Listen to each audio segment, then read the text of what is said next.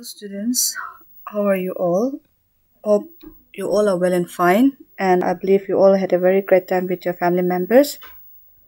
I also believe you are anxiously waiting for your result, and I hope you have done your exam well.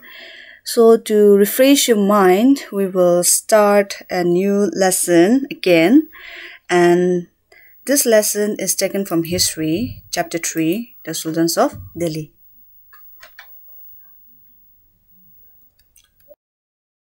To start with the topic, I'd like to give a brief view on the establishment of Delhi Sultanate in India. Who was the main mastermind behind the establishment of Delhi Sultanate in India? We'll see them one after the another. Muhammad Ghori, the ruler of Ghaur dynasty, wanted to extend his territory right up to North India. In this quest, he came into conflict with Prithvi Raj Chauhan and eventually led to the First Battle of Tehran in 1911, where Prithvi Raj Chauhan defeated Ghori. Okay, but in 1192, the Second Battle of Tehran proved to be the turning point in Indian history because in this battle, Muhammad Ghori attained an absolute victory and led the foundation of Delhi Sultanate, which ruled the country from 1206 to 1526.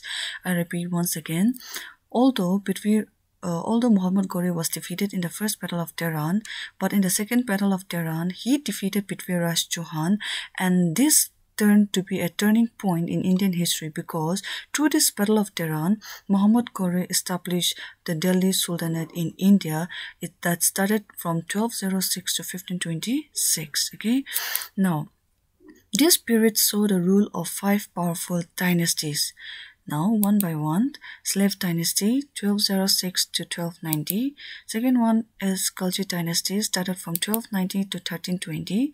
Third, Tughlaq Dynasty, 1320 to 1414. Next, Shahid Dynasty, 1414 to 1451.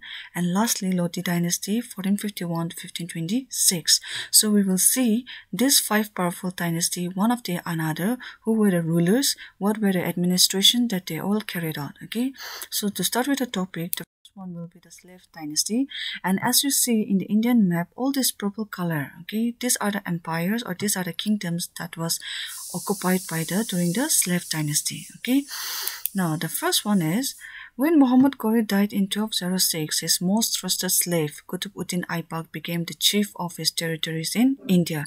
Remember, students, Qutb-ud-Din Aibak was also a slave under Muhammad Ghori, and he was the chief commander under his territory. Okay, now Aibak is considered to be the founder of the Mamluk dynasty. The term Mamluk means slave or owned. Therefore, this dynasty is also known as the Slave Dynasty. Next, Qutb-ud-Din Aibak. Now we will see who was this Qutb-ud-Din Aibak. Now, when Qutb-ud-Din Aibak ascended the throne, he realized that the new kingdom was vulnerable both to internal and external threat, so he used matrimonial alliances to strengthen his position. So he married the daughter of Yaldos, governor of Iran, and he let her daughter marry his most trusted slave Iltutmish, who later succeeded him. Aibak was known for his generosity and kind-heartedness, so he was given the name Lakbash or giver of legs. Now, when Qutb-ud-Din Aibak came to the throne, he saw and realized that his kingdom was in danger both internally and externally. So in order to make his relationship strong, in order to make his kingdom strong, he started to follow the policy of matrimonial alliances. Matrimonial alliances means making a strong relationship through marriages. So he married a daughter of governor of Iran, Yaldos, and also let his daughter marry his most trusted slave Iltutmish, who later succeeded him. Now this Aibak, Qutb-ud-Din Aibak, was also known for his generosity and kindness, so he was given the name Lakbash or giver of legs. Okay, please remember that. Now next, he also built 2 mosques, that is Quwwat-ul-Islam and Atai-Din Ka Chowbar. He even started the construction of Qutb Minar, but he could not complete it. Okay, his rule did not add to the Turkish conquest in India and died in 1210 when he fell off a horse while playing polo. Qutb-ud-Din Aibak was neither killed nor murdered by anyone, but he died from his own horse, while playing polo. Okay, now next is Iltutmish. Shamsuddin Iltutmish was the son-in-law of Aibak. He is regarded as the real founder of the Delhi Sultanate. He shifted the seat of governance from Lahore to Delhi. Thus, Delhi came to occupy the premier position as the capital of Hindustan. Today, the capital city of India, Delhi, the credit goes to this person Iltutmish because he was the one who brought, the slave dynasty, which was once in Lahore. He was the one to bring it back to Delhi. So from there, Delhi was recognized as the capital of Hindustan, which is also known as India, which is followed even today. So the real mastermind behind this is this Iltutmish. Now next, he faced many rebellions during his rule, but he crushed most of them. He thus consolidated his position and extended his control till the Indus and the whole of Multan and Sindh. Towards the east, he extended his control over Lagnadi, that is in Bihar and Bengal. He even brought under his control the Rajput territories of Vanaya, Ajmer and Sambat. He created an entire new class of ruling elite called the Chalisa or the group of 40. Please remember, this Iltutmish also created a new class known as Chalisa, which is also known as the group of 40. The death of Iltutmish was followed by political instability in Delhi, which saw acute struggle amongst nobility. Now next is Razia Sultana. Iltutmish has nominated his daughter Razia to succeed him. However, after the death of Iltutmish, his son Ruknuddin Feroz succeeded the throne. But Ruknuddin's incompetence and unpopularity gave Razia an opportunity to claim the throne. But Razia did not enjoy the support of the Turkish noble. Eventually, with her political skill, Razia won over majority of the opposing leaders and succeeded the throne. Okay, students, Razia Sultana was the daughter of Iltutmish. So before he died, he nominated her to be the next queen. But after the death of Iltutmish, his son Ruknuddin Feroz came to the throne. But because of his incompetence and unpopularity, it gave opportunity to Razia to claim the throne. So what happened was, when Razia came to the throne, the nobles and the ministers did not support her because she was a woman. But because of her political skills, braveness, she won the majority heart of the opposing leaders, and that's how she came back to the throne. Razia put on the tunic and headdress of men's attire for day-to-day administration. She even abandoned the wheel.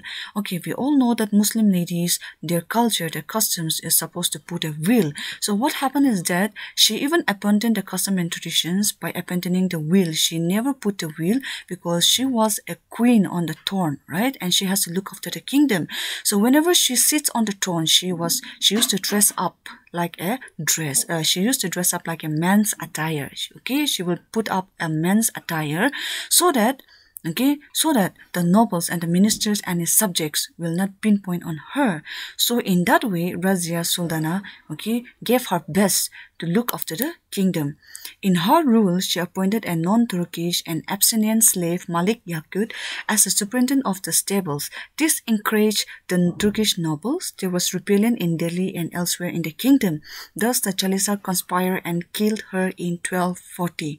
So during her time, she appointed a non-Turkish, please remember, a non-Muslim called Malik Yakut, and she gave him the superintendent of the stable. So when she appointed him, the nobles became angry, and that's how the rebellion started in the kingdom. And the Chalisa, that is the group of 40, they made a plan, they plot against her and killed her in 1240. Now the next is Nasiruddin Mahmud. Nasiruddin Mahmud was just a figurehead king. The real power was wielded by his chief minister Ghiyasuddin Balban. On the death of Nasiruddin, Balban became the king. Okay, students, here I would like to focus on, like in India, the president is just a nominal head where all the power rests, all the powers are in the hands of the prime minister and his council of ministers, right? In the same way, Nasiruddin Mahmud was just a figurehead king. He was just a nominal king where all the real powers was in the hands of the chief minister Ghiyasuddin Balban. So after the death of Nasiruddin Mahmud, Balban became the next king. Now we will see in detail who was Ghiyasuddin Balban. Balban's ascendancy to the throne marked the beginning of an era which was characterized by centralized governance. He adopted the Iranian theory of kingship, and according to this theory, the king was divine and was the shadow of God on earth and hence must be obeyed. Okay, now Balban, okay, he adopted Iranian theory. And what is this Iranian theory? According to this Iranian theory, the king was a god, like a god on earth. Okay, the king represented like a god on earth, and hence everybody must obey him. And if anyone fails to obey the king, that means they are disrespecting the god on heaven. So that was the belief according to this Iranian theory. Okay, now next, he also introduced Persian custom of sijas and balpos. He followed a policy of blood and iron and crushed any rebellion with a heavy hand. He kept the nobility under strict control and created a strong spy system to keep them in check. Now, Balban brought many reforms in the internal administration. He enforced law and order and reorganized the army, constructed roads and made arrangements for interstate traffic. Judicial was strengthened, reformation on tax collection process, and provincial governors were frequently transferred. But he could not successfully suppress the rebellion in Bengal. Under Turkil, Balban died in 1287 and the slave dynasty came to an end within 3 years of his death. Although Balban was very powerful, he failed in one area, and that is he failed to suppress the rebellion in Bengal under the leadership of Turkil, and he was killed in 1287, and with the death of Balban, the slave dynasty came to an end. And in 1290, Jalaluddin Khalji, the governor of Samana, occupied Delhi by military coup and declared himself as a sultan, thus led to a new dynasty, the Khalji dynasty. Now we will see in detail and the rulers one by one after the another under the Khalji dynasty. And students, like I said, you have seen this purple mark in the map. These are all the kingdoms that was occupied under the Khalji dynasty. Okay. Now the Khalji or Khalji's dynasty was a Muslim dynasty which ruled on the Delhi Sultanate, covering large part of the Indian subcontinent for nearly 3 decades, founded by Jalaluddin Firuz Khalji as the second dynasty to rule Delhi Sultanate of India. Now we will see who was Jalaluddin Khalji. Jalaluddin Khalji usurped the throne by killing Balban's grandson. During his reign, the Mongols invaded in 1292, but after some skirmishes, the Mongols decided to withdraw without a fight. Okay. Now next, Aladdin Khalji occupied the throne by murdering Jalaluddin Khalji. Aladdin did not believe in Jalaluddin's theory of benevolence. He adhered to Balban's theory of administration through evoking fear. He revived the system of spies of Balban. Aladdin Khalji is regarded as the greatest of the Delhi Sultanate monarchs. He vigorously pursued an imperial policy based on Chakravartin principle of ancient India. Aladdin unified the whole country and brought it under the control of a powerful central government. Gujarat, Rajasthan, Malwa, modern-day Maharashtra, and the Deccan under the control of Delhi or elsewhere compelled to accept Delhi's vassalage. Aladdin increased the armed forces and secularized the state politics and threw open the public services to the commanders irrespective of their religion. Aladdin Khalji was the son of Jalaluddin Khalji, and he sat on the throne by murdering his own father. Why? Because Jalaluddin in nature he always believed in the theory of benevolence. Benevolence means a kind-heartedness, okay? A soft person who did not believe in wars. But his son Aladdin Khalji always believed in war, okay? And he always followed the policy of Balban's theory, the Persian theory, right? Persian theory. So what he did was, he killed his own father and occupied the throne, and he revived all the policy once again. Okay, he overthrew all his father's policy and he refreshed all the new laws for his kingdom. Okay, now the next Aladdin Khalji policies of administrations. Now we will see what are the policies, okay, of Aladdin Khalji, and the first is land revenue policy. Now under this land revenue policy, we will see that to increase the revenue of the state, Aladdin took some stringent measures. So we'll see what are the measures that Aladdin took in order to increase the revenue of the state. First is he confiscated all the rent-free land that was gifted to the nobles, priests, etc., and added them to the state land. Second, all land was properly assessed and the revenue demand of the state was fixed at 1/3 of the produce. Thirdly, in fertile areas like the Ganga Yamuna Doab, the land revenue was fixed as high as half of the total produce. The land revenue could be paid in cash or kind. Officials were strictly forbidden to charge extra revenue from the citizens. Okay. Now, The next point is market regulations. This also will come under the policy administrations of Alauddin Khalji. Okay. Now, under these market regulations, Alauddin was a far-sighted monarch and well aware of the benefits of having fixed prices. Thus, he put a check on the prices so that the soldiers could not live within their income. Prices of essential commodities were subsidized and fixed. Separate markets were established under the supervision of market superintendents. There were separate markets for separate goods, food grains, clothes, slaves, horses, cattle, and imported goods. These markets were under constant surveillance and harsh punishments were meted to those who cheated. The weight and balances of the margins were constantly checked. Alauddin maintained an efficient system of spices for this. Now, these are some of the measures that was taken by Alauddin Khalji when it comes under the market regulations. Now, next is reorganization of army. Alauddin made a great effort to reorganize and reform his forces. He was the first to introduce the concept of fulia, or a descriptive role of each soldier. Further, he introduced the branding of the horses with a royal insignia called the tag. Next is Mubarak Khalji. A war of succession ensued after the death of Alauddin Khalji in 1316. Malik Kafur, the Malik Naib or Vice-Regent, eliminated his opponent as well as the heir apparent Kris Khan and assumed all powers. However, the nobles overthrew him in a month's time. Mubarak Khalji ascended the throne after that in order to gain popularity. He abolished all the exocrine and market control regulation of Alauddin. He tried to maintain the position of Alauddin Khalji on Deccan and Gujarat by sending expeditions there. However, he was challenged and overthrown by Ghiyasuddin Tughlaq, the governor of Dilapur in Punjab, and founded the Tughlaq dynasty. Now, in this, the last ruler of Khalji dynasty was this Mubarak Khalji, and he was being defeated by Ghiyasuddin Tughlaq, who founded the Tughlaq dynasty later on. Now we will see the next dynasty, that is the Tughlaq dynasty. And as you can see, all these purple marks, in Indian map, these are the kingdoms that was occupied under this Tughlaq dynasty.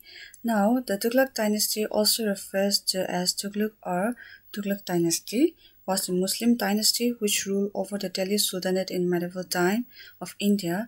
Its reign started in 1320 in Delhi when Ghazni Malik assumed the throne under the title of Ziyad al-Din Tughlaq, and the dynasty ended in 1413.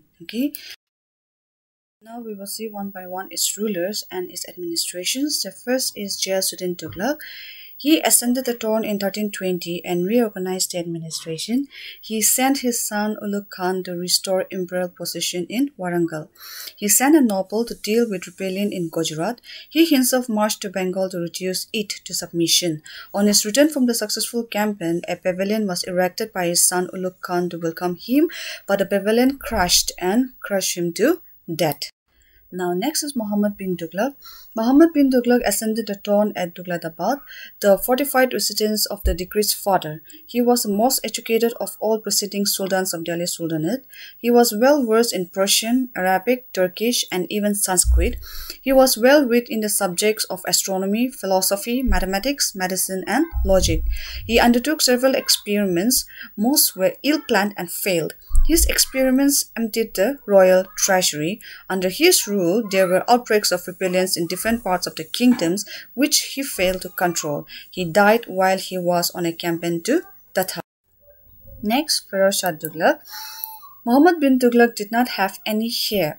Heir means he doesn't have his own son, and neither did he nominate anyone. So the sheikhs, nobles, and ulema elected Firoz Shah Tughlaq, cousins of Muhammad bin Tughlaq, to the throne. He tried to revive the tradition of a state based on goodwill and welfare of its people as visualized by Jalaluddin Khalji, so he followed a policy of accomplishment of different sections.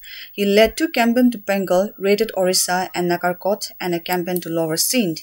He founded the city of Hisar and decided to dig 2 canals to bring water to the city from Satluj and Jamuna. He set up a separate department for the upliftment of the poor and needy. He also introduced the practice of old-age pension and opened an employment bureau. Next, Said dynasty. Now, these are the kingdoms, these are the kingdoms, this red area, these are the kingdoms which was occupied under the Said dynasty. The Said dynasty was the 4th dynasty of the Delhi Sultanate with 4 rulers ruling from 1414 to 1451. Now the first ruler is Kris Khan. The Said dynasty was established by Kris Khan. He was appointed by Daimur to be the governor of Multan, which is in Punjab. He took control over Delhi on May 28, 1414 and founded the Said dynasty. So please remember this Kris Khan was a founder of this Said dynasty. Now next, Mubarak Shah Shahid. Kris Khan was succeeded by his son Mubarak Khan. He styled himself as Muizzuddin Mubarak Khan Shah in his coins. He spent most of the time of his rule in controlling the rebellions of the nobles. Next is Muhammad Shah Shahid. After the death of Mubarak Khan, his nephew Muhammad Khan ascended the throne and styled himself as Sultan Muhammad Shah. The next, Alauddin Alam Shah Shahid. Alauddin Alam from Bhutan was nominated to the throne by Muhammad Shah before his death to be the successor. He was the last ruler of Said dynasty. Students, please remember, Alauddin Alam Shah was the last ruler of the Said dynasty. It was Alauddin Alam who voluntarily abdicated the throne in favor of Bulbul Khan Lodi in 1451 and left for Bhutan. He continued to live there till his death in 1478. So this Alauddin Alam Shah, he gave the kingdom to Bulbul Khan Lodi and he left for Bhutan. He voluntarily stepped down from his throne and handed over the Bulbul Khan Lodi, and he went for Bhutan. Now, with that, the Lodi dynasty came to India, and the purple area which you can see, these are the kingdoms that was occupied under the Lodi dynasty. The Lodi dynasty was the Afghan dynasty that ruled the Delhi Sultanate from 1451 to 1526. It was the last dynasty of the Delhi Sultanate. Students, please remember, this Lodi dynasty was the last dynasty of the Delhi Sultanate. So now let's see its ruler one after the another. First is Babur Lodi. In 1451, Babur Lodi, an Afghan chief, established the Lodi dynasty. He suppressed rebellions and installed loyal Afghan nobles in strategic positions. He extended the boundaries of the Sultanate to parts of Punjab and Bihar. Next is Sikandar Lodi. Nizam Shah or Sikandar Lodi was another powerful ruler of the Lodi dynasty who extended the boundaries till Bihar and Bengal. He undertook the welfare measures like lowering the prices of commodities. Under his reign, Agra became the capital city of the empire. Next, Ibrahim Lodi. Ibrahim Lodi was the last ruler of the Delhi Sultanate. It was said that he was an arrogant ruler and treated the Afghan nobles with little respect. In retaliation, the noble invited Babur, the ruler of Kabul, to invade India. Babur met Lodi in the first battle of Panipat in 1526 and defeated the latter, leading to the establishment of the Mughal Empire in India. So this is the end of the five dynasties that was established in India. Now we will see what was the type of administration of the Delhi Sultanate. The first is the machinery of administration that involved under the Delhi Sultanate was inspired by the Abbasis. So it was theocratic in character and the Delhi Sultanate was an Islamic state. The head of the state was regarded as the religious leader of the people. Please remember, the head of the state was regarded as the religious leader of the people. It was believed that he derived his authority from God. Some of the institutions under Delhi Sultanates are the Sultans. The Sultans of Delhi were independent ruler of the territory. All powers of the state were concentrated in the hands of the Sultan. Ministers, he assisted the Sultan. Wazir was the prime minister. Arzid-e-Mamalik was responsible for defense. Diwan-e-Insha was responsible for records of the royal courts. Provincial and local governments. The territories of the sultanates were broadly divided into two parts, the Khalsa or land under the direct administrative control of the Center and the Jagirs, which was land under independent Hindu chiefs. Now we will see the military organizations under the Sultanate. The army comprised of infantry, cavalry, and war elephants. The soldiers used bows and arrows, spears, swords, battle axes, daggers, shields, and protective headgears. The horseman and his horse were protected by iron covers and iron shields. Elephants were also used for quick transportations of armaments and soldiers. Capullets and such other mechanical devices were used for hurtling big stones on enemies. Now, The last topic we will see, decline and disintegration of Delhi Sultanate. How did the Delhi Sultanate came to an end? Okay, the first point, no single emperor can be held responsible for the disintegration of the Delhi Sultanate. Second point, there were numerous powerful nobles who had either a clan following of their own or strong link with a particular region. Third, these clans or link always rebelled when they sensed any weaknesses in the central authority.